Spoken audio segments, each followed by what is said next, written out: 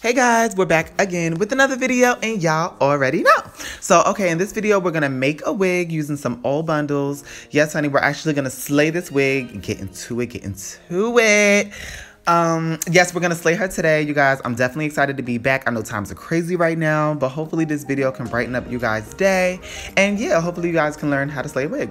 So we're gonna use some old bundles. These bundles are from my collection. You guys, I've had these bundles for like 3 years. They've just been sitting in the bag in the bottom of my closet. But yeah, it's still great quality. They're cut up, they're tangled, but we're definitely gonna revive them and slay a wig. So, all right, this wig we're gonna make today is gonna be hand sewn. I wanted to give you guys a little bit more tips and tricks of how to just, make a wig, whether you guys are making a wig for yourself, whether you're making it for a client, or just if you guys are just interested in this information. So you guys want to keep your stitches close and very neat and flat as always. I'm speeding it up here because I'm not going to record the whole process. I've made plenty of wigs on my channel before. All you gotta do is scroll down. I'll leave some links in the description box. I can't even talk, you guys. But I'll leave some links in the description box for you guys, just to help you guys out, just with your wig making needs. But as you guys can see, I'm working pretty quickly. But I'm gonna slow it down so you guys can see just the techniques that I'm gonna do, the things that I'm doing, the things that I'm using. So as you guys can see right here, to start off the track, I'm just gonna line everything up.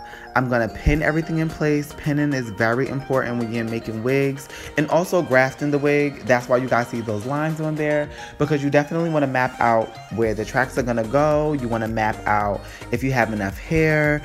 That's what guidelines are really for, you guys. You can literally measure a whole wig to see if the hair is going to stretch, to see if it's not. Doing those little things, they really help you. And as you guys can see, I pin as I go. So if you guys have any split tracks or any cut tracks, this is how you literally line it up to where your wig can still be seamless and extra flat. You line it up to the exact point. You pin everything in place. You cut as needed. Now, since these tracks were already cut, I don't really care about cutting them.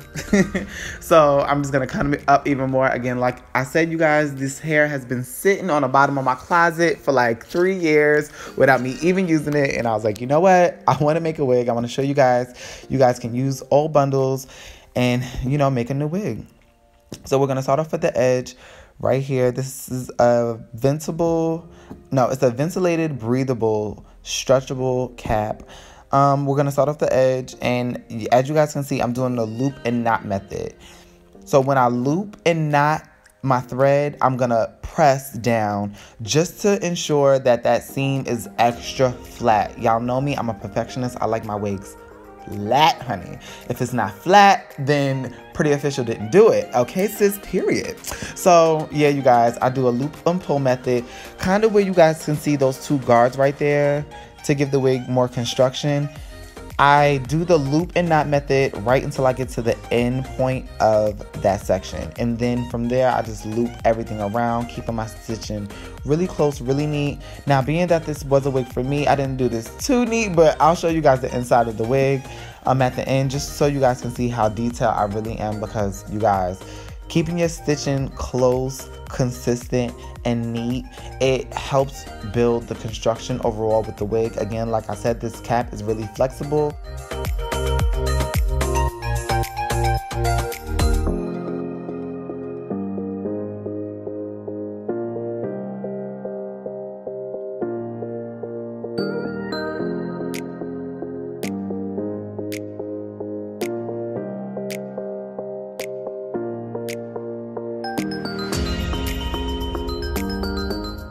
If you guys are interested, I'm gonna link my nail tech below, you guys. Sorry I didn't film a nail vlog for my nails, but yeah, you guys, I have a new nail tech. I'm in love with her, so I'll definitely link her information down below, because I know some of y'all are looking at this video and saying like, I love your nails.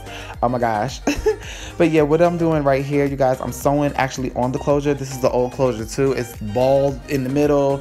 This is my pretty perfect part closure. Basically, these closures, they help you give a skin appearance as far as the closure is concerned. As you guys can see, that's really wide. But when you put this wig on, it literally gives the illusion of a sew-in. So that's the point of it. And as you guys can see, this wig is flat, honey. Look at that construction, sis. What?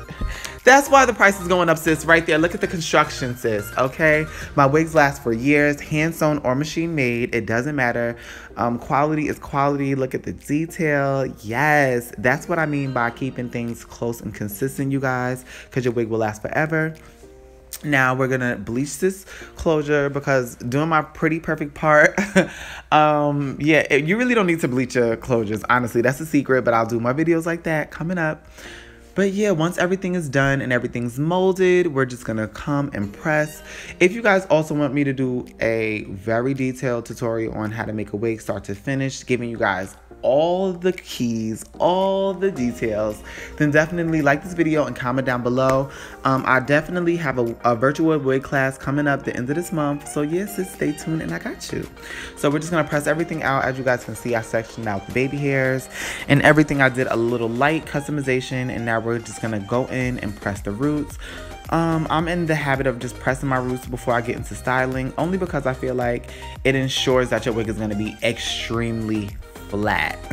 extremely flat. No lumps, no bumps. Again, that's just how I like my wigs. A wig is just supposed to lay natural. It's supposed to lay flat. You know, it's never supposed to be high or bumpy. It just makes it not appeasing to the eye. When you look at it, it makes it look like a wig. And again, like I said, you guys, this particular wig is my pretty perfect part wig. So it's supposed to look at like a sew-in when you have it on, period. So I know a lot of people are gonna look at this part like, it's so wide, I hate it so much. Again, sis, it's shedded. Again, I've had this closure also for 3 years. It's a 12-inch closure, 4x4. This is the foam I will be using today. I got it from my local beauty supply store. I love it, it works for me. So yeah, this is what I use. So as you guys can see, I sprayed them directly on the baby hair. I try to get them as saturated as possible just so they can move in the direction I need them to move. And I'm also gonna set them after this with a little bit of Gorilla Snot as well, just so they can have a little bit more hold, because the foam is fine, but I like my baby hairs to stay in place. You know, I don't want to take off the wig and have to do my baby hairs over. So that's why I go back in again with a little bit of Gorilla Snot. So that's just a little key, you guys. You can literally mix it in, a little foam, a little Gorilla Snot for your baby hairs, and they will hold a little bit more and they will still give a really soft look. And don't judge yourself too much if you're a beginner with baby hair. Again, sis, sometimes baby hair could take 3 minutes or they could take 15. So, you know, it just all depends on the look that you're trying to go for. So what we're going to do now is I'm going to wrap it up, let that dry. And now we're going to get into styling. We're doing my signature curls today, guys. I think this is a 1-inch curling iron or curling barrel from Tresemme. I got it from Walmart some years back. I got it on a quick buy because I needed something right then and there. And I wound up loving it. So yeah, you guys. I think it was like $10 at my local Walmart. So yeah, you guys can get amazing styles. It's not about the curling iron, it's about the technique. So get into the technique, honey, because I got you. Once that's done, as you guys can see, I pin my scarf down just so it's everything in place. I take it off, sis, and now let's do this part, girl. Ooh.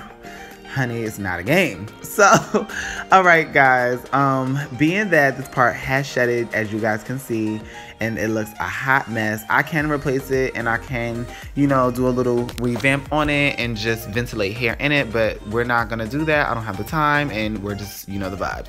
So we're gonna get into my palette, my lace palette, with the color of my shade, the color of my skin. This is a palette we'll be releasing soon, you guys. You guys have been asking for me for this palette. I'm so excited to release it. So stay tuned. You know, with this COVID-19 stuff, sis, we're waiting on the vibes. So what we're gonna do is we're gonna color our part the color that we wanted, the color of our skin tone. And as you guys can see, I put just a white piece of paper or cardboard underneath the closure just so I can see exactly what I'm doing. And I can see underneath it, I can see where the hair is. Laying on a wig cap, sometimes you're not gonna see the true form of where you need to go. So then we're gonna take some spray from the beauty supply store as well. I don't know the name of the spray. I'm gonna link it below because I don't know the name of it on hand right now. But we're gonna use some hairspray, some colored hairspray, and we're gonna just spray the part. Now you guys don't want to spray this too close to the part because it can make it look like a little beige-y, but I don't even know if I said that right. But yeah, you don't want to spray it too close to the part. You guys want to just spray it further away just to give the appearance of a fuller part. Now I'm going to take my quick cover, my touch up. I spray that also, you guys. And what I do is I just fill out the little parts towards the edge of the closure, only because I don't want it to really bleed into the baby hairs. So this, I can control it a little bit more other than the spray. So I spray the little I guess like wand, and then I just directly put it where I need it to go, just so it can be even more neat and I can create a straight line. Now with this technique, you guys, you definitely have to be careful. The product is wet, so it can get a really really messy, but you want to definitely blow dry it after, just so it won't transfer onto the hair or anywhere else, you know, damaging lace or anything else like that. And you know, once you wash this product, it really comes out the hair, honestly. So once I wash my hair, then I will have to do this process all over. This is not permanent. This is really temporary, but it definitely gives you, you know, just a little tip if you want to reuse your closures and frontals. Look how good that is, sis. Yes, I love it. Look at it. You can't tell me nothing. Now that part is perfect, period. So what we're going to do now is we're going to just blow dry it. We're going to blow dry it dry, just so that the product doesn't transfer or anything, and just so it can soften up.